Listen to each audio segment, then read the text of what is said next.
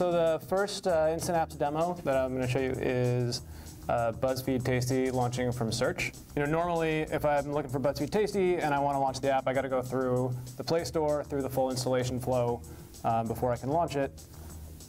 But they've done Instant Apps integration, so when I tap on that search result, it downloads just the part of the BuzzFeed Tasty app that we need to run it, and then it loads it directly.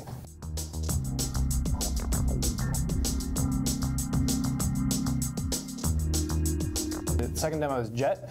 It's a popular mobile commerce app.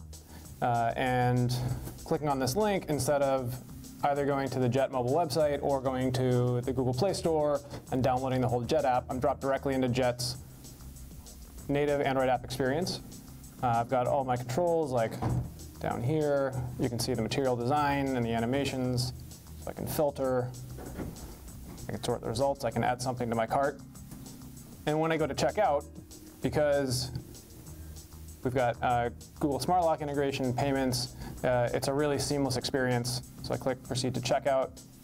It identifies me, even though I've never used Jet on this phone before, and it's got my address and my payment information all stored with Google, and I just confirm when I place the order.